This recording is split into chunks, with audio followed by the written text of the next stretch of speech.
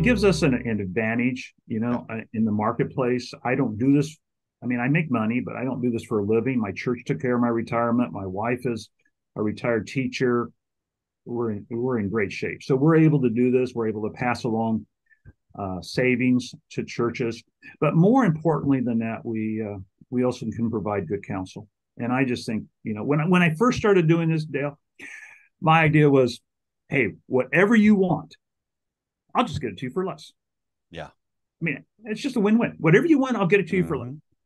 Hmm. Um, Sometimes they don't know what they need.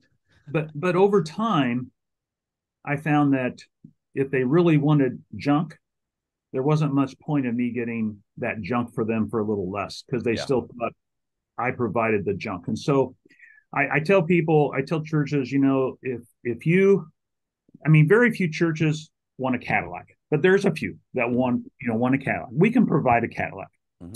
Um, Very few churches really, when they think about it, want a junker. Yeah. They don't want to.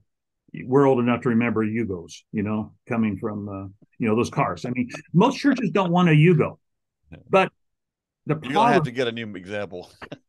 the, the problem is on the website. Yeah.